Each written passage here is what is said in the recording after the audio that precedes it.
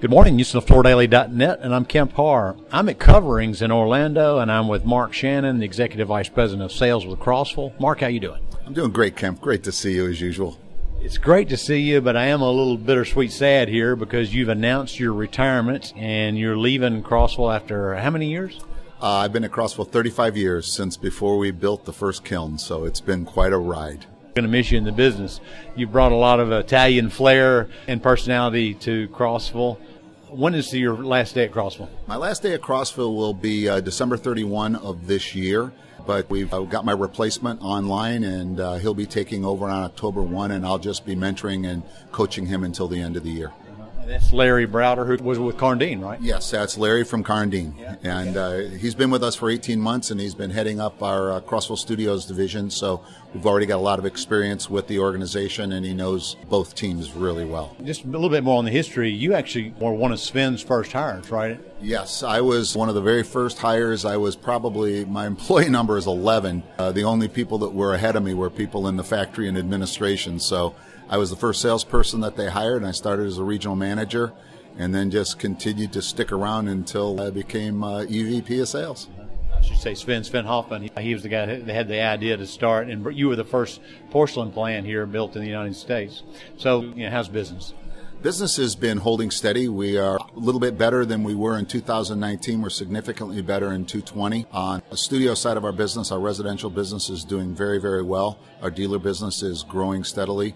And on the independent distribution side, our specifications are on the increase, and we're very, very busy producing tiles. So we are in a happy spot right now. To those people that don't know, Crossville is one of those unique companies in the tile porcelain market because you're 80% commercial, 20% residential, and that's usually a brilliant strategy, except when you have a situation that slows down the commercial market. So you've certainly been impacted. Are you ahead of 19?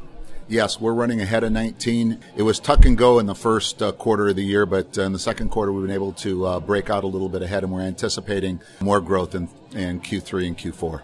The segments you serve, I know one of your big segments is QSR, quick service restaurants. What are a couple of the other segments you serve? Hospitality, QSR, education, automotive, and healthcare. What are some of the initiatives that you guys are doing now to grow your business?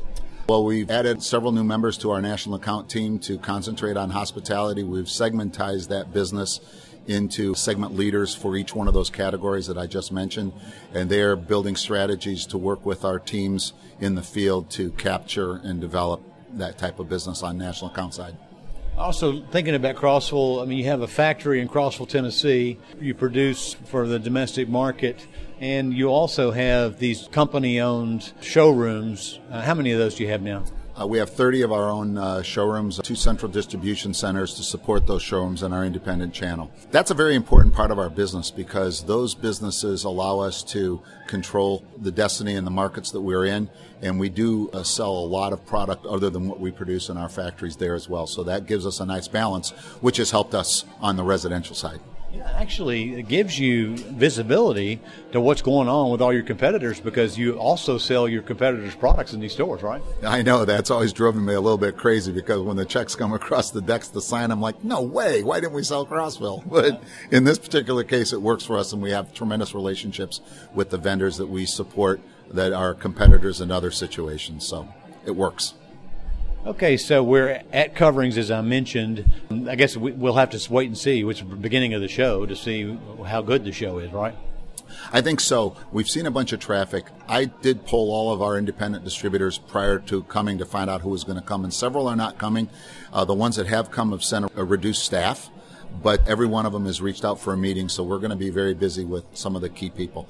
We also have all the trade associations, which is really important for us to support those too, the NTCA, the TCNA, the TCAA, and CTEF, and a number of other organizations that are here, and it's really great to see these people face to face. Thanks for saying all that, because I feel like I have to have a decoder ring to ever come to the tile market because of all that alphabet soup. But yes. All of those, you have the contractor folks and the distributor folks, and right. And then you have the actual trade association for North America that are all helping to grow the business here.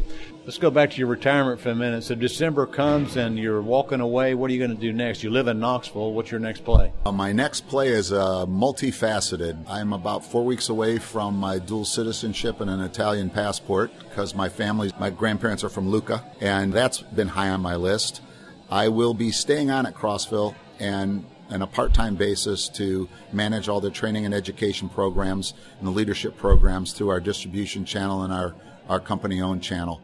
And I'll be supporting all the trade organizations that I'm involved with now and continuing my leadership on those organizations. Well, just an inside joke, Sven worked forever after he retired. Are you going to work here forever after you retire? No, Kemp. I am not working forever. I'm going to be down in Chattanooga bugging you to go boating. And other than that, you'll find me in some mountain stream fly fishing. So dual citizenship, does that mean you're going to move to Italy eventually? My wife won't let me move to Italy permanently, but I plan on spending 2 to 3 months a year there every year, 2 months in the spring and 1 month in the fall. All right, Mark, great to catch up with you. I hope you have a great retirement. Again, talking to Mark Shannon, Executive Vice President of Sales with Crossville, and you've been listening to Kemp Harr and FloorDaily.net.